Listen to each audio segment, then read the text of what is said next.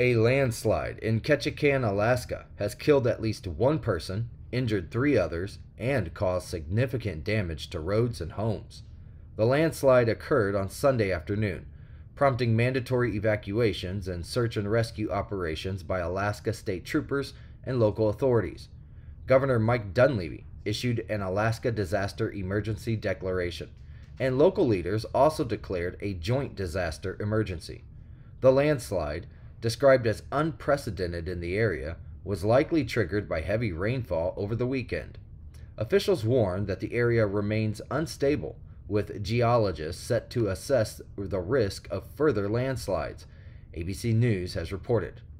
Ketchikan has experienced significant rainfall this month, contributing to the landslide.